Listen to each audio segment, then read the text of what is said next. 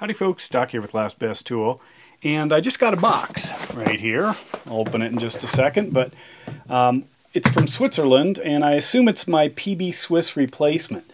As you recall, I did a video a while ago on, this stubby ratcheting screwdriver, and in particular, the PB Swiss possibly being the best. However, when I looked close, this cap that has the bit storage inside didn't seat very well. There was a big gap there, and I contacted PB Swiss because a commenter said, oh yeah, let them know. I mean, it should be perfect.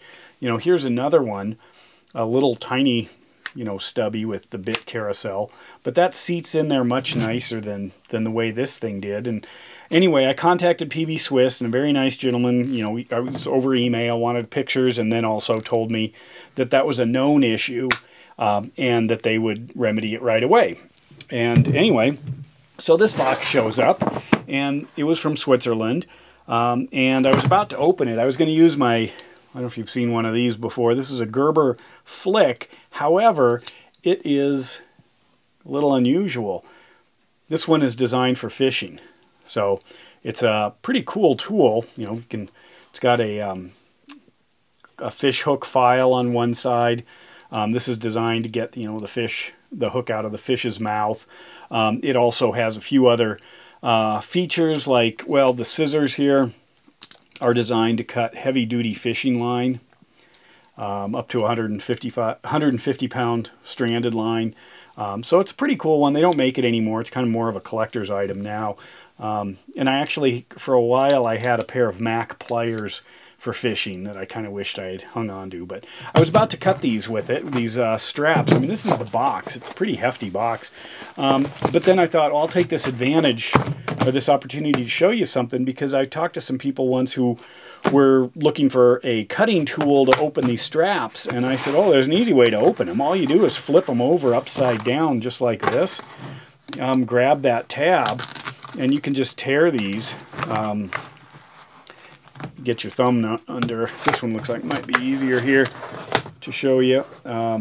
Maybe I can go on the top. They should just tear right off and pop open, just like that. I guess these are designed up, or right side up. Usually I have to flip them over to grab it. You can just grab those and pop them free. You don't have to cut them. You don't have to start, risking anything. So I obviously have not been in this box. So let's see what it looks like. Just glued down. Look at that. So there's a box, and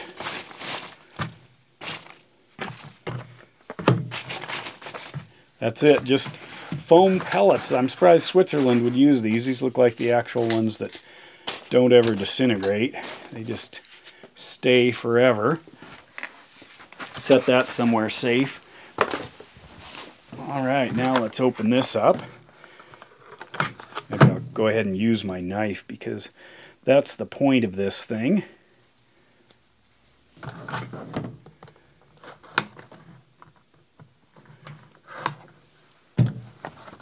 And the big reveal, there it is. Let's see how this compares. Looks better.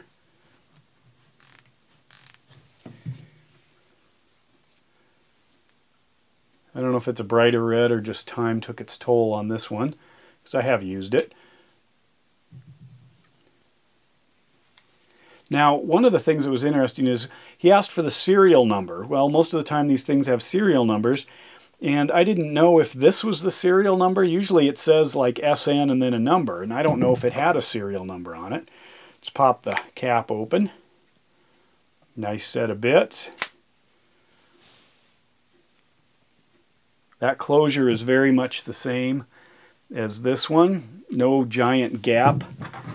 And this, sometimes if it doesn't close just in the right spot, there is actually a fairly large gap that can occur, which is why I was wondering, is there another problem? But, I mean, you're expecting pretty much perfection from PB Swiss. So, there it is, the PB Swiss warranty experience. Send an email to them, to the support, send in a picture. and then waited until they were available. I noticed they were not for sale for a while on a few of the places I looked, or they were sold out or out of stock or something. But maybe they were fixing it, and maybe they pulled the stock, and that sometimes happens, and then had the remaining stock go back home, and new stock had to replace it. But needs a little TLC. It's a pretty stiff, but so smooth. And then let's check the lockup.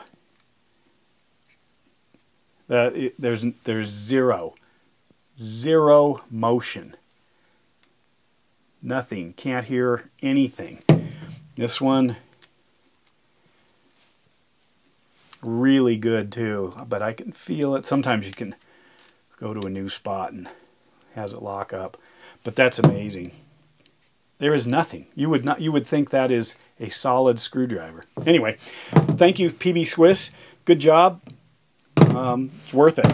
And with that, Doc out.